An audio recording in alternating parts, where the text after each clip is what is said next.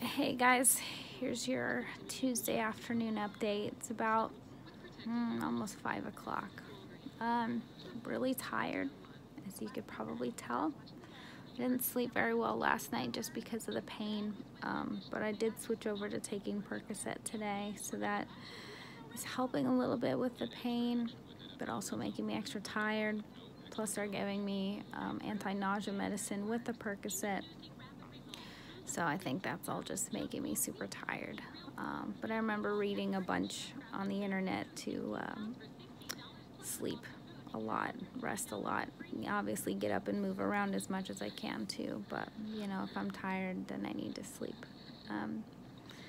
So maybe going home tomorrow as soon as my dad gets here. My dad's flying up from Florida, so hopefully I'll be able to go home tomorrow, and then just kind of have to figure out, you know, getting up and down the stairs and, you know, trying to be as comfortable as I can in bed. And then I asked my roommates to bring up a chair from the basement just because our couches at home are so comfortable and wonderful, but they're very squishy and deep, and trying to get up out of bed or out of even this chair that I'm sitting in here in my room is very hard and very painful. I'm also getting a walker. So pretty much I'm going to carry a boombox over my shoulder when I'm using it, so that way I can just play the See Me Rollin', See Me Hatin' song, because I'll be, you know, riding dirty around the house with my walker. So it's cool, really living that granny life. My mom sent a sweet balloon and a little old dog.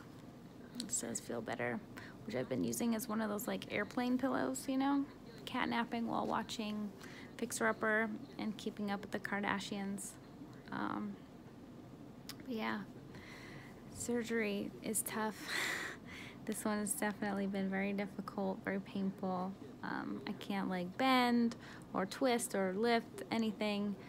So getting up and around, trying to get up to use the restroom is kind of difficult. Thank goodness the toilet here, they have a riser, so I don't have to sit down very far. Kind of wishing I got one of those for my house, so I might still have to get one of those for the house. And my roommates are gonna have to either sit up high on a throne and dangle their feet, or we'll have to move it. I feel bad for having to make so many alterations to the house and asking so many favors, but you know, I guess this really needed to be done. I don't know whomever saw my Instagram, and maybe not.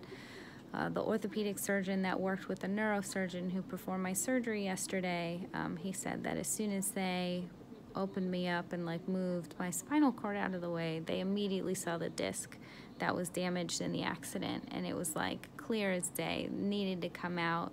So, you know, really glad that that's, you know, the root cause of the problem is gone. And now I can just really focus on trying to get better, you know, because obviously those injections that I've had since last year haven't really done much. So now, you know, we got the main problem taken care of, and so now it's just all about like making sure that I take slow steps forward, you know, not try to rush myself back into anything. But yeah, so I'm here. I'm bored and I'm tired, but you know, Fixer Upper's been great. So yeah, hope you guys are having a good day. Talk to y'all later.